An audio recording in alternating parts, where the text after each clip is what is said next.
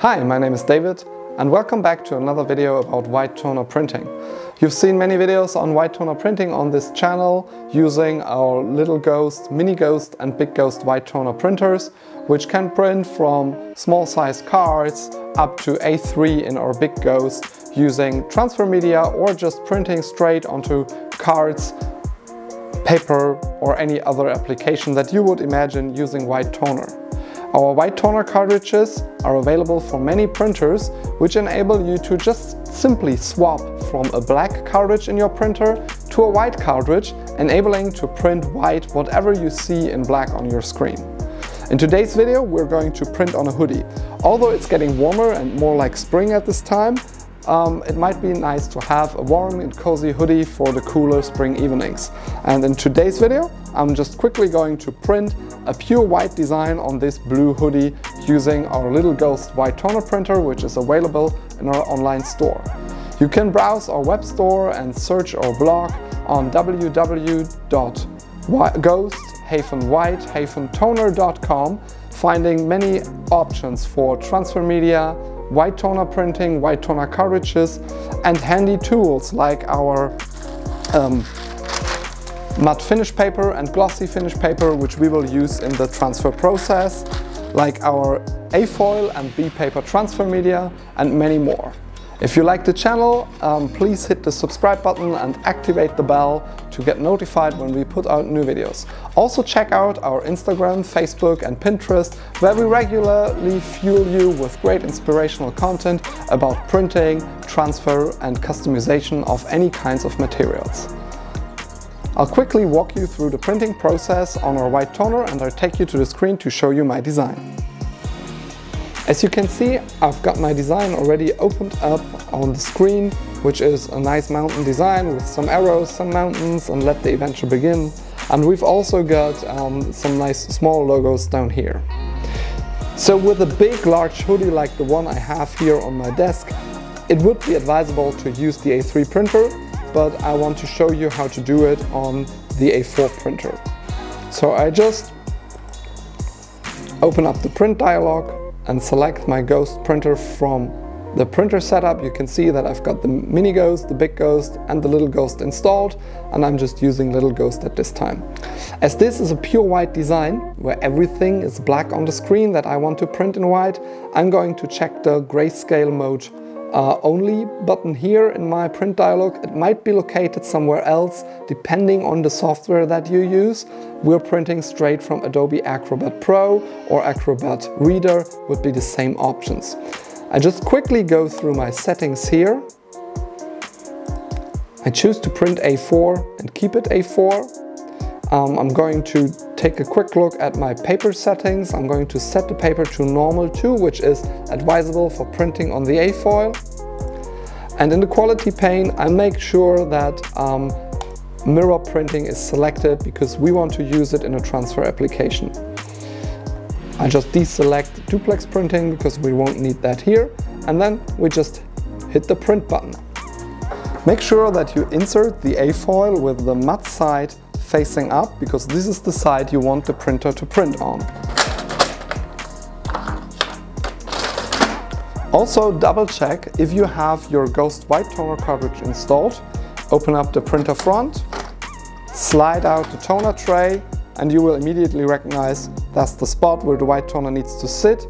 This is also the spot where you would swap in the black toner if you need it.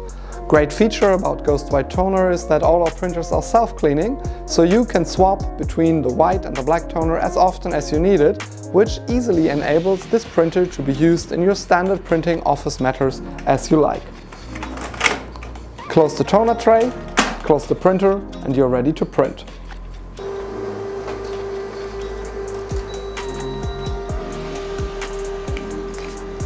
Right after printing, you can see that it comes out mirrored. If you take a look at the printed side, which is the matte side, it is mirrored. If you turn it around, you can already see how it would look after the transfer process on your t-shirt. This makes it also easy for you to align the design and make choices where to place it. But before we do so, we will start the A and B transfer. Always make sure that the lower plate of your heat press is quite hot. You can quickly give it a pre-press by just closing the press, close it for 30 seconds or 1 minute on 160 degrees, which is the operating temperature for this application, to make sure that the lower plate is hot. This is particularly important to make the glue from the B paper transfer to the toner on the A foil and ensure a good and clean separation in this process. After preheating, I pull out the table here, put the A foil on the table and cover it with the B paper. Make sure that the yellow lines are facing up so that the glue is facing the toner. I always like to fold over the edge on one end of the B paper, which makes it easier for me to separate things when it comes to peeling. Now I just place the B paper over my A foil and I cover everything with a few sheets of A3 copy paper tacked together with some heat resistant tape. This is also available in our online shop. You can get it anytime from us. For this application we press for 120 seconds just to make sure that the glue and the toner have enough time to react with each other and the glue from the B sheet will be picked up by the toner. Thus, after separating those two papers, you will only transfer printed items. This makes this sort of transfer particularly interesting if you have very intricate designs that feature a lot of fine lines, which would be impossible or hard to make with standard vinyl, textile vinyl, which you would have to weed out in a long process. So this is why we love toner transfer. It makes things easier and quicker for you.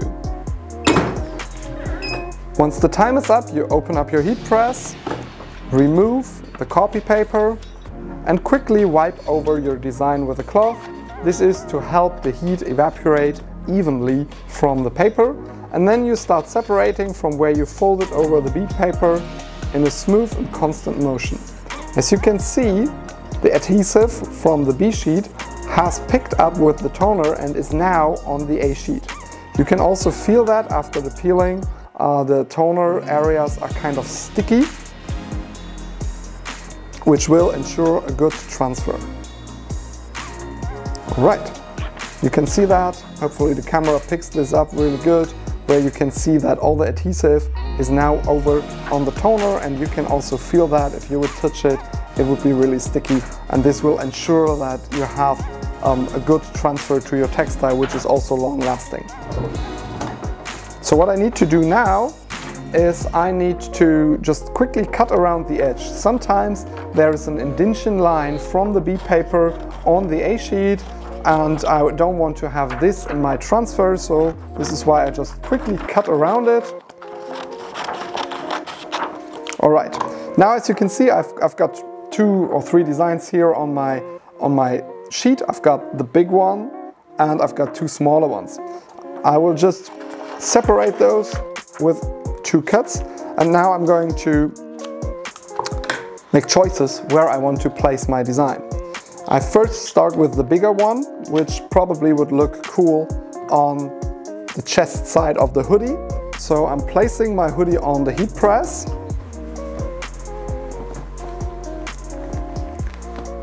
And as always, I give a quick pre-press to the textile. This is important for 2 things. First, my press is set to standard cotton t-shirts. This guy here is way thicker, so I probably might have to adjust the pressure. And there's also a lot of moisture in the textile and I want this to come off before I start printing. So I quickly give it a pre-press and I can see that I can barely close my press, so I will adjust the pressure by lifting up the upper plate, screwing it up until I can easily close my heat press, and now I'm giving the hoodie a quick pre-press.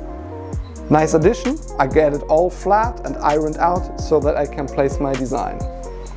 After a quick pre-pressing of like 10 seconds, I can open up the press again. And now I can make choices for where to place my design. I also use a sticky lid roller to make sure that my working area is clean, because any thing that would be left on the hoodie will be permanently transferred after the transfer process. Okay. Now I take the design And as always, it's nice to work with the A-foil because I can really align my design, can really make the right choices.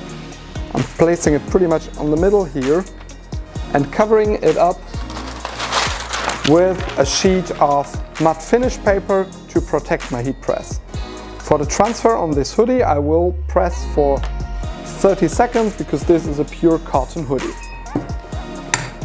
I can make some choices on where to place those little guys. It says take me somewhere, anywhere, and I think this could look really cool if I place it on the sleeves right over your hand, so that you have it right here and there on this hoodie. Could look really cool, and I will show you how you can do that after the pressing of this design. Time's already up, so I can open up my heat press, remove the matte finish paper and take the design from the press. Before I can peel this off, the design has to completely cool down. Let's see if I'm able to make the transfers on the sleeves in one step while the other part of the hoodie is cooling down. So I'm just placing the sleeves on the heat press, one here and the other one there. This hoodie is kind of cool because it's got these holes here where you can put your thumb through, so you will get an idea where you can put it, because once the thumb is here, the sleeve will be up here. It might be different with other hoodies, but you have to figure out the right position. So what I'm going to do is, so that's the left arm, and that's the right arm probably then. Yeah, this should be the upper side. All right, then I take my two little designs here and just place them somewhere like there. And here. Looks good. Now I can close the tray, make sure that my arms stay on the tray, and then I cover everything up with some matte finish paper. In this case, it's really important to have enough pressure to get those small little designs melt into the fabric as best as possible. But I've got a lot of pressure on this heat press here, so I'll give it a press for 30 seconds.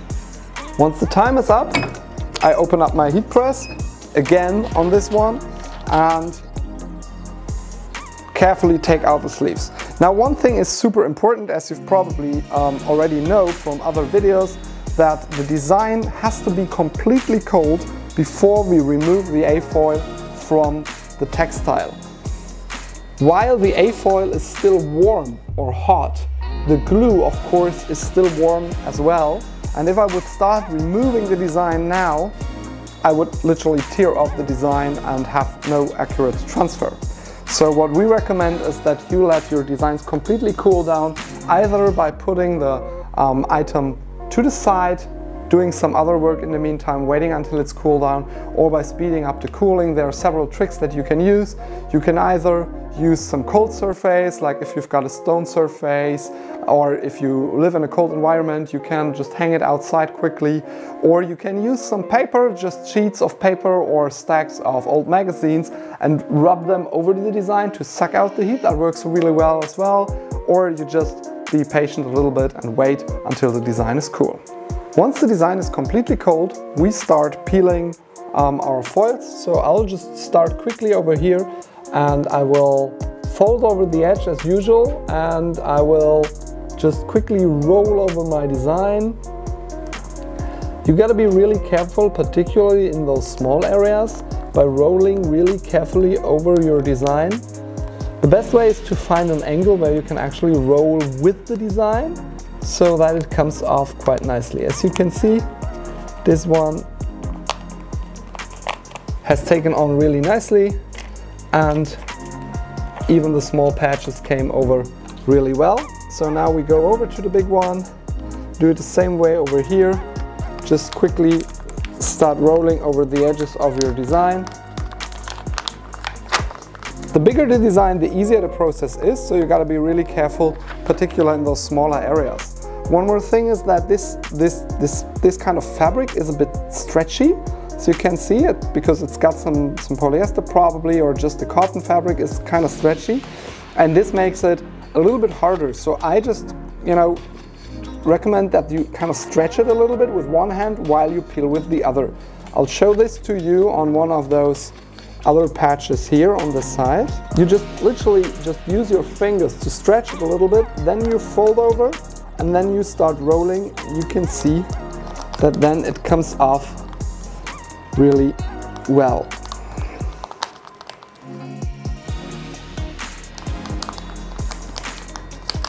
Okay, once you got that, we have to take the t-shirt back to the press. As you can see, the design is still shiny.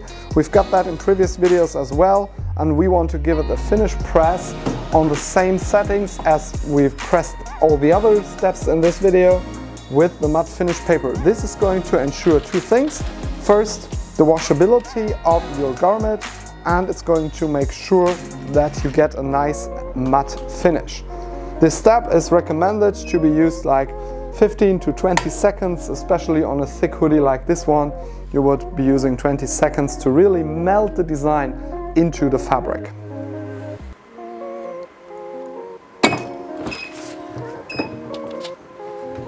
Then you can slide out and remove the matte finish paper, and we're going to repeat that step quickly for the two prints on our arm sleeves.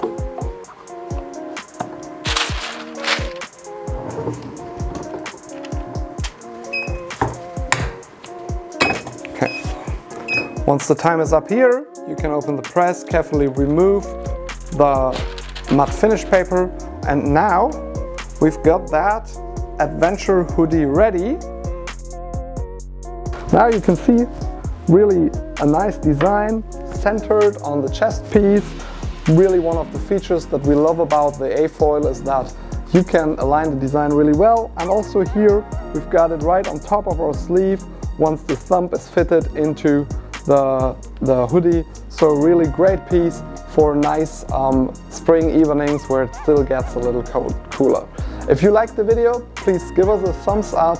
Make sure to follow us here or on one of our other social media channels. And for today I say thanks for watching and see you next time.